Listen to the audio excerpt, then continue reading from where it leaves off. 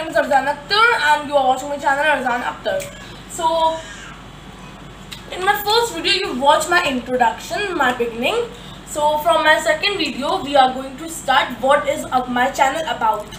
So my channel is basically about education, you know what is, it's about study. Okay, it's about study. So if you like my videos, please hit that like button and please subscribe to my channel and don't forget to put on the notification bell to get the updates of my channel first. So you are thinking that what I am going to teach in my channel. So I am going to teach 3 subjects, that is maths, English. So I am not going to teach you literature, I am just going to teach you language, English language, and a little bit French. So my days, so I will just upload my video thrice in a week, one on Tuesday, one on Thursday, and one on Sunday. Okay, start. So we will start with maths today. So which classes I am going to teach? I am going to teach 6th and 7th because their courses are just similar. So in maths, 6th and 7th have integers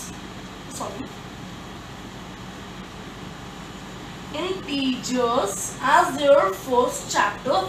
So I am going to explain you what is integer, what is about integer, and in the next maths turns I am going to explain you addition and subtraction, multiplication and division. So what is integer? Integer is just about numbers, and there are many types of numbers. You have been studied many types of numbers. Till now you have studied only natural and whole numbers. So first let's take a quick revision. What is natural and what is whole number? Natural is 1, 2, 3, 4, 5, 6. The numbers that start from 1.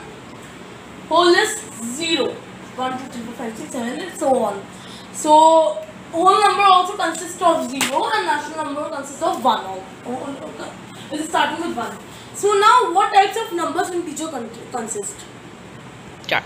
Okay, so integers consist of 3 types of numbers: positive, negative and whole. So I'm just going to explain you what are these types of numbers. Whole, you know, the number starts from 0, but in integer whole is only 0. Positive after 0, the number that comes after 0. For example, you can say 1, 2, 3, 4, 5, 6 and so on. Okay, and then negative 1, the number before 0, that is in negative form, that is in negative form, -1, -2, -3, -4 and so on. Okay, so so now we will see that you have studied after and before. So like this, 14 after 15, 15 before 14. Okay, so in your previous classes, second and first, you have studied, I hope. So now what these numbers can tell about integer. In integer, as in numbers 14, 15, 16, which is greater? 16.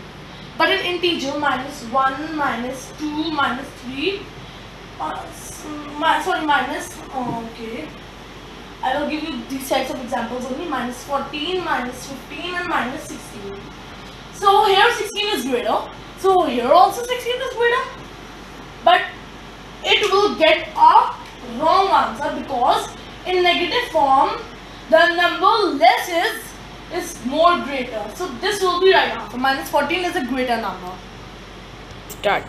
So now we will be talking about number line. What is number line? Start. So this is number line. Okay.